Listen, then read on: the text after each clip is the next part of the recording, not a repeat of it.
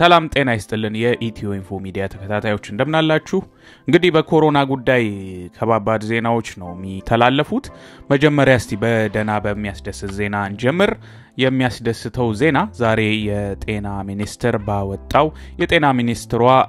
ዶክተር ሊያ ታደሰ በሰጡት ሪፖርት መሰረት በእለታዊ ሆነ በኮሮና ቫይረስ መረጃ በየለቱ ያቀበሉ እንደሆነ ይታወቃል በዛ መረጃ መሰረት ባለፈው ሳምንት ታመው የነበሩ በተለይም በአሳሳቢ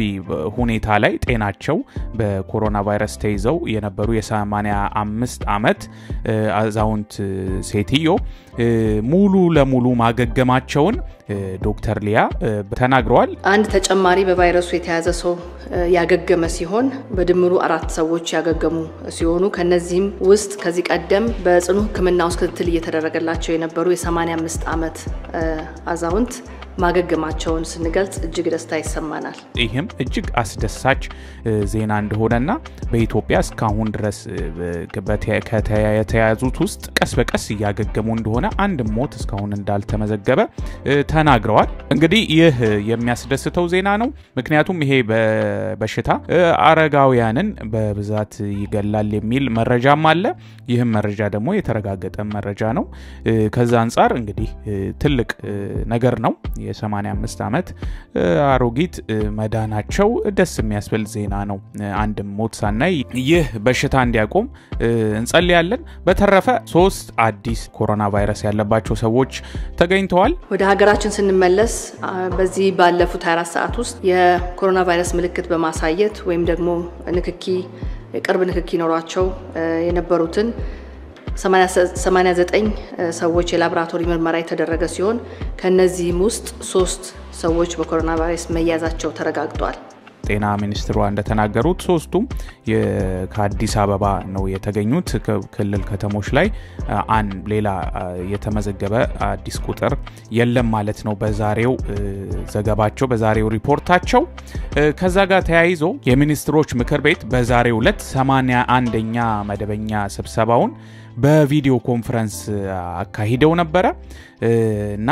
በሁለት ጉዳዮች ላይ ውሳኔ አስተላልፈዋል ከነዚህ ሁለት ጉዳዮች መካከል አንዱ ትልቁ ውሳኔ የኤካ ኮተቤ ሆስፒታልን ለማቋቋም የቀረበለትን ረቂቅ ደንብ ማጽደቁ ነው ሆስፒታሉ የተቀናጀ ጥራቱን የጠበቀ የተገልጋይ ተደራሽነት ያለው የአእምሮና የአካል ህክምና አገልግሎትን አቀናጅቶ የሚሰጥ ሆኖ እንደሚቋቋም ነው የተወሰነው ይህ እንዲወሰን ሲደረግ ከዚህ በአሁኑ ሰዓት ካለንበት የኮሮና ቫይረስ ጋር ግንኙነት ይኖረው አይኖረው አይታወቅም በምን ያህል ፍጥነትም እንደሚሰራ ባይታወቅም ግን እንግዲህ በጤና ዘርፍ ትልቅ አስተዋጽኦ ይሆናል ተብሎ ይጠበቃል ይህን ምክር ቤቱም በረቂቅ ደንቡ ላይ በስፋት ከተወያየ በኋላ ይህን ጉዳይ አጽድቀዋል ይህም አንድ እንግዲህ ከኮሮና ጋር ሙሉ ለሙሉ ተያያዥነት ባይኖረውም በተወሰነ ደረጃ ተያያዥነት አለው ብለን እናስባለን ኢንጂነር ታከለ ኡማ ቆፍጠን ያለ አቋማቸውን አሳውቋል በአዲስ አበባ ጉዳይ አዲስ አበባ በኮሮና ወረርሽኝ ምክንያት የእንቅስቃሴ ገደብ እንደማይጣልባት እንግዲህ ተናግረዋል ይህን የእንቅስቃሴ ገደብ የምንጥለው የመጨረሻው አማራጭ ሲሆንብን ብቻ ነው ብለዋል አዲስ አበባ ከመዝጋት ይልቅ ሳይዘጋ ሰዎች የጤና ባለሙያዎች የሚሰጡትና መንግስት የሚሰጠውን ተልኮ መውሰድና ጥንቃቄ ማድረግ ነው እንጂ እማንወጣው የኢኮኖሚና የማህበራዊ ክራይሲስ ነው የሚንጋው ከዘጋ በተለይ አዲስ አበባ ከተዘጋ ለምሳሌ አዲስ አበባ ብንዘጋ ተነስተን ዛሬ ብንዘጋ አሁን በእያንዳንዳችሁ የተነሳው በከተማ ውስጥ ያለው ማህበራዊ ኢኮኖሚ ዝቅተኛ ሆነ ማህበረሰብ አለ በኮንስትራክሽን ኢንዱስትሪ የተሳተፉ ከ300-400 ሺህ በላይ ወጣቶች አሉ እነዚህ ተዘጉ ማለት ወደ ቤት ተመለሱ ነው የምንላቸው ቤት ያለው የት እንደሚሄድ ያው ይታሰባል ማለት ነው ሶ የማንወጣው የማንቆጣጠረው ስርዓት አልበኝነት ውስጥ ነው የሚንጋባውና ወደዛ እንደም አይታሰብም አዲስ አበባ ላይ የመጨረሻው ማድረግ የሚያቅተን ስመጣ ነው የምንዘገው እስካሁን በኮሮና ጉዳይ የተደረጉ ያሉትን ውሳኔዎች በተለይ አገራችን ከእጅ ወደ አፍ በሆነበት ሀገር ጧት ወጥቶ በሰራው ገንዘብ ማታ ምግቡን ገዝቶ በሚገባ ህብረተሰብ ውስጥ ሙሉ ለሙሉ ከተማን መዝጋት ትራንስፖርትን መዝጋት ይባስ ነገሮችን ያበሳል እንጂ እንደው እንደ መፍትሄም እንደማይሆን የተረዱ ይመስላሉና በጣም የሚገርም ውሳኔ ነው የወሰኑት አንዳንድ ሰዎች ትክክል አይደለም ሊሉ ቢችሉም በትክክለኛ በታስቦ የተደረገ እንደሆነ ተገቢ ያልሆነ የዋጋ ጭማሪ በሚያደርጉ ላይም ነጋዴዎች ላይ እርምጃ እየተወሰደ ነው ሌላም እርምጃ መውሰድ እንደሚቀጥልም ተናግሯል በከተማ አስተዳደሩ 600 ሚሊዮን ብር በመመደብ እጥረት እንዳይከሰት ለአደጋ ጊዜ የሚሆን የተለያዩ የሰብል ምርቶችን ጨምሮ አትክልትና ፍራፍሬው እንዲሁም የፍጆታ ዕቃዎችን ወደ 800 ሸማቾች ሱቆች የማስገባትና የማከማቸት ስራ እየተሰራ እንደሆነ ኢንጂነር ታከለ ኡማ ገልጸዋል በኮሮና ጉዳይ በጣም ትልቅ ስራ እየሰራ ያለ ከንቲባ ነው ኢንጂነር ታከለ ኡማ እውነቱን ለመናገር ትክክለኛ ስራ ሲሰሩ ሁሉም ሰው መወደስ ካለባቸው ሰዎች መካከል አንደኛው መሪ ሆነው በደንብ በሚገባ ይህንን ነገር ከፊት ሆነው እየመሩ ያሉት ሰውዬ ናቸው ኢንጂነር ታከለ ኡማ ችግሩ እየተባባሰ ከሄደ በዝቅተኛ ኑሮ ደረጃ ላይ ያሉና በትናንሽ የንግድ ስራ ላይ ለተሰማሩ ዜጎች ድጋፍ ለማድረግ እንዲቻል በከተማ አስተዳደሩ ጥናት እየተሰራ መሆኑንም ጨምረው ገልጸዋል ከዚህ ጋር በተያያዘ በጣም ሆዳም በሰው እንግዲህ ህመም ለመክበር የሚፈልጉ ብዙ እንደው ስግብግብ ነጋዴዎች ያሉበት ዓለም ነው አገራችን ብቻ ሳይሆን ዓለም ላይም ነው ይሄ ነገር ያለውና በዚህ ሁኔታ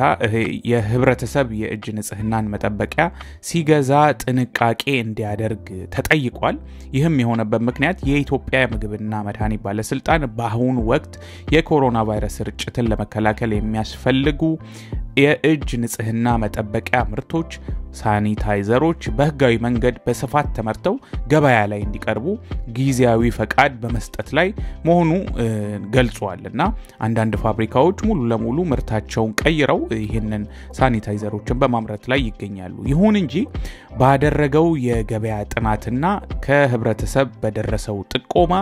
ሳይመዘገቡና የብቃት ማረጋገጫ ምንም አይነት ፈቃድ ሳያገኙ በህገወጥ መልክ የእጅ ንጽህና መጠበቂያ አምርተው ለገበያ የሚያቀርቡ የተለያዩ ግለሰቦችና ተቋማት መኖራቸውን ማረጋገጡን ባለስልጣኑ አክሎ ገልጿል ያልተመዘገቡና የብቃት ማረጋገጫ ፈቃድ ያላገኙ እንዲሁም ጥራታቸውና ደህንነታቸው ያልተረጋገጠ ያላቸውን ተከታዮቹን የእጅ ንጽህና መጠበቂያ ምርቶች ህብረተሰቡ እንዳይጠቀማቸው ባለስልጣኑ በጽኑ አሳስቧል ስለዚህ ይህንን የምትሰሙ ሁሉ በአጽንኦት አዳምጡ መላ ሳኒታይዘር የሚባል ናሮቢ ሳኒታይዘር ሀበሻ ሳኒታይዘር FOM ሳኒታይዘር GST ሳኒታይዘር ሲልቫ ሳኒታይዘር የሮ ሃንድ ሳኒታይዘር አደይ ሃንድ ሳኒታይዘር አቢሲኒያ ሃንድ ሳኒታይዘር እና ታፍ ወይ TAFF አልኮሆል የሚባሉት ህብረተሰቡ እነዚህን ምርቶች ገበያ ላይ ሲመለከት በአቅራቢያው ለሚገኝ የጤና ተቆጣጣሪ ወይም ለፖሊስ እንዲያሳውቅ አሊያም ለባለስልጣን መስሪያ ቤቱ በነፃ የስልክ መስመር 8482 በመደወል ጥቆማ እንዲሰጥ ጠይቀዋል መታያቸው እነዚህ ከብዙ ጥቂቶቹ እነዚህ ናቸው የሳኒታይዘርና የሳሙና ምርቶቹ የአልኮል ምርቶቹ ስለዚህ እነዚህን ሲያይ ሁሉም በፍጥነት እንዲያሳውቅ እና ከመግዛትም እንዲቆጠብ የኢትዮጵያ ምግብና መድኃኒት ባለስልጣን የህብረተሰብ ጤና አሳስቧል ይህንን እንድታደርጉም እናሳስባለን ይህ ትልቅ መረጃ ነው ላልሰሙ እንድታሰሙ እንጠይቃለን በተረፈ ከኮሮና ጋር በተያያዘ እንግዲህ ያለው መረጃ ይሄ ነው በአሁኑ ሰዓት 38 ደርሰዋል በእኛ ሀገር ያሉ እንግዲህ በየቀኑ በሚደረገው ምርመራ ትላንትና ብቻ ነው ትልቁ ቁጥር የተመዘገበው 6 ከዛ ውጪ ብዙ ዜ 3 ወይ ምንም ድረስ ነው እና እንግዲህ በጣም የሚያሰጋ ደረጃ ላይ አይደለንም ያለነው በሽታው ከተገኘበት ከዛሬ 3 ሳምንት ጀምሮ እያደገ ያለበት ሂደት ሌሎች ዓለሞች ላይ እንደሚያድገው ካለመሆኑ አንፃር ተስፋዎች አሉ ነገር ግን ሁሌም ቢሆን ንጽህና መጠበቅ በተቻለ መጠን እንግዲህ የወጡትን መመሪያዎች መከተል አስፈላጊ እንደሆነ እና አስፈላጊ ነው ብለን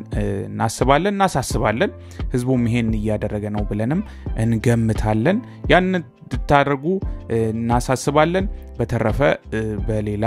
የኮሮና ነክም እንግዲህ የወቅቱ አነጋጋሪ ጉዳይ ከመሆኑ አንፃር በኮሮና ጉዳይ ቶሎ መረጃዎች ማቀበል አስፈላጊም ስለሆነ እንግዲህ በሚቀጥለው መረጃችን እስክንገናኝ በእያላችሁበት ሰላም እንድትሆኑ እንመኛለን መልካም ጊዜ EthioInfo Media የተለያዩ ማህበራዊ ፖለቲካዊና ወቅታዊ ጉዳዮችን ያዘጋጀ ወደ እናንተ ያደርሳል ሰብስክራይብ ኮሜንት ሼር በማድረግ ቤተሰቡን እናመሰግናለን